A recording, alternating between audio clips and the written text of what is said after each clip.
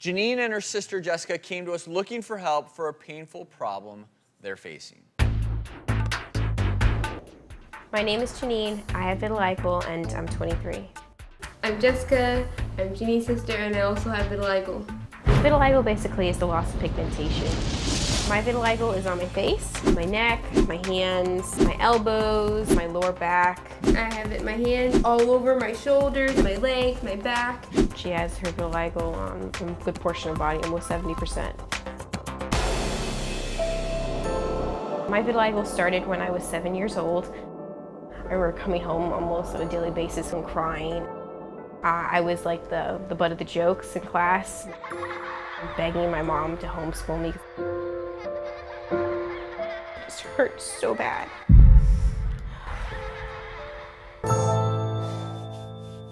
It's like I didn't want to face it. If I didn't have that skin condition at such a young age, I wouldn't have had to deal with all that, torture or the torment. I started wearing makeup because of her. I saw how confident she was, and I decided if she can get all this confidence from makeup, let me try it. Foundation, sunblock, concealer, pre-concealer, mascara, eyeshadow squad, moisturizer, and then another foundation. That's it, I'm done. I've tried everything when it comes to makeup and treatments, make my vitiligo pigmentation come back.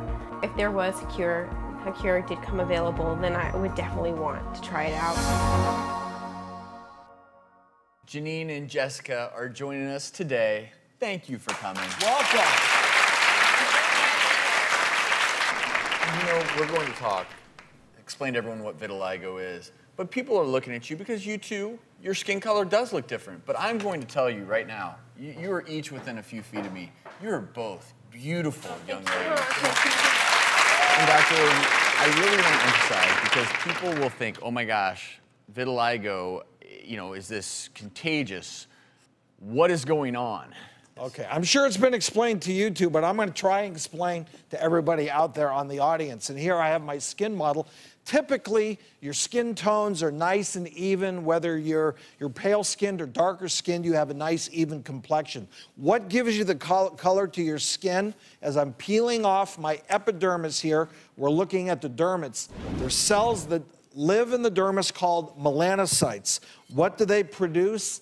Melanin. So my coffee beans are the melanin that is being produced that then migrates up into the skin to give you that nice, even tone. What happens with vitiligo, your melanocytes, those cells that produce melanin, die. It's actually an autoimmune process. What does that mean? Your own immune system is killing those cells. So when you lose those melanin particles, you get patches like so. And this is what Janine and Jessica have on their face and other parts of their body are these white splotchy areas. Although there's no set treatment, there's things you can do to make it better. There is no cure. And real quickly, Dr. Orton, this is a condition people have probably seen before, but just didn't know what it was. Michael Jackson, for instance, suffered from vitiligo.